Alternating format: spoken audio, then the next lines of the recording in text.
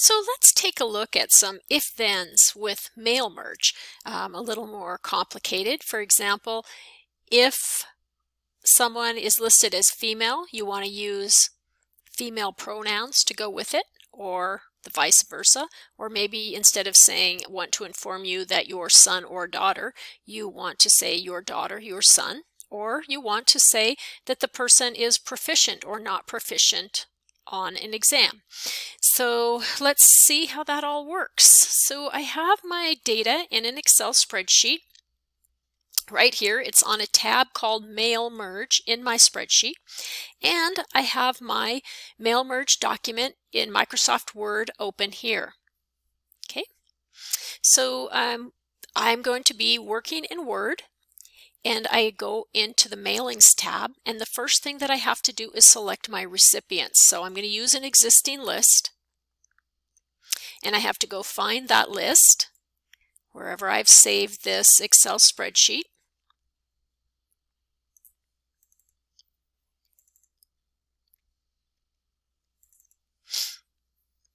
And I'm going to choose the tab in there, and remember I said it was the Mail Merge tab. Select that and click OK. And now that data is linked. Now I can use the data from that to create my fields. So here I want Mr. or Mrs. to be put in here, and so I'm going to delete that, and instead I'm going to come here under the rules and then go to if then else. And under if then else it says what field name, and I'm going to use the guardian gender. If the guardian gender is equal to female, insert Ms. If it isn't, otherwise put in Mr. And I click OK. Then I'm going to insert a regular field. I'm going to insert the last name in there. This letter is to inform you that your son or daughter, okay, so I'm going to delete that, and instead, and I'm going to put a space on each side, I'm going to again go to rules, if then else. If the student gender is equal to, and I can say male, insert son, or otherwise put in daughter. Click OK. Has received a proficient, not proficient grade? No, I don't want that. I want it to say, when I insert this, rules, if then else,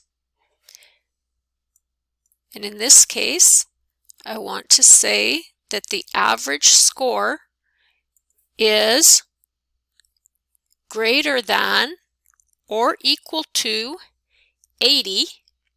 We're going to type in proficient, and otherwise it's going to say non-proficient.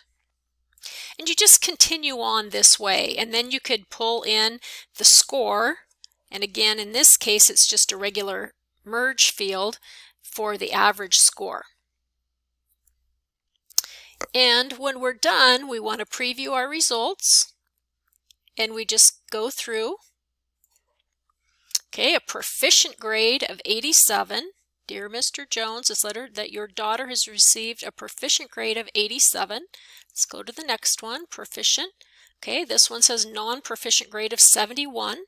Okay, and etc., etc. So that's how you can use an advanced mail merge using the rules if then else. Notice that there are some other things. There's a fill in the blank, so I could fill in based on an answer a whole sentence if I wanted. So for the non-proficient people, I could say that we're having a study session before the next one on October 5th at 5 p.m.